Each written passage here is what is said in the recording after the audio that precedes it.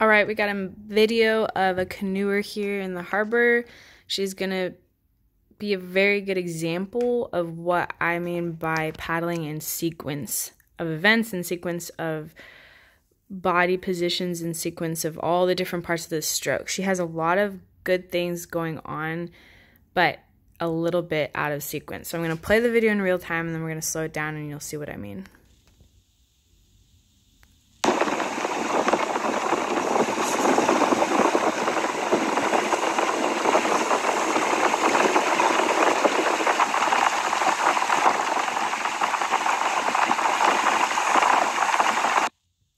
All right, so as you can see, she's keeping the boat running pretty good. The boat's level.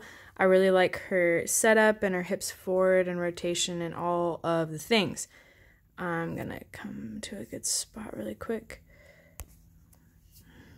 so I show you what I mean. That's a great setup. It looks like her core is fully engaged, connected. She's not hyperextending or disconnecting, which is really good. We are going to continue working on her rotation, though, so that she can get further.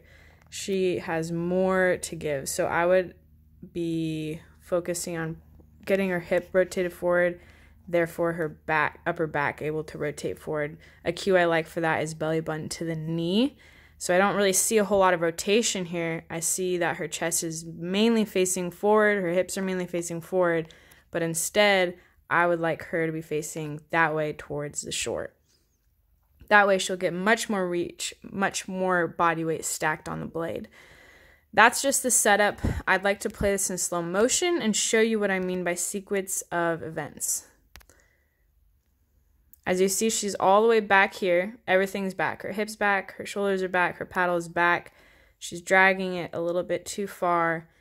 And then we're going to see, okay, so she's out of the water. Watch what she does with everything that I just mentioned.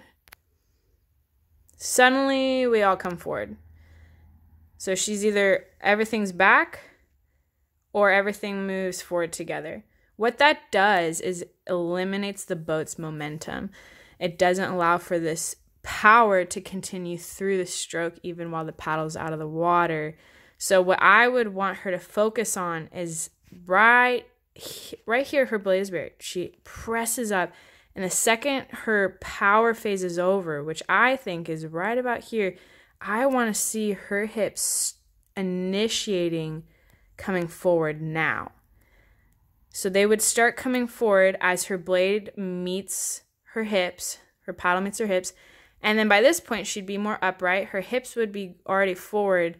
And then her back would already have started rotating forward. And then she would be completely fully rotated instead of just coming all the way back and then all the way forward together. When you watch it, you can look at the nose of the boat, how it kind of just stops and almost looks like it goes backwards as she throws everything forward together. So what I mean by sequences of events is once that blade is buried and she's pressing up, the power phase is over, she starts pressing with her down leg, her knee, and then her hips start coming forward, and then she rotates with her elbow coming out of the water, her upper body starts rotating, and her front knee has already been forward, and then she's in her full setup, and then she takes a stroke.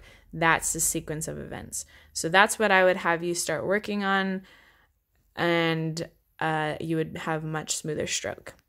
Everything individually looks really good.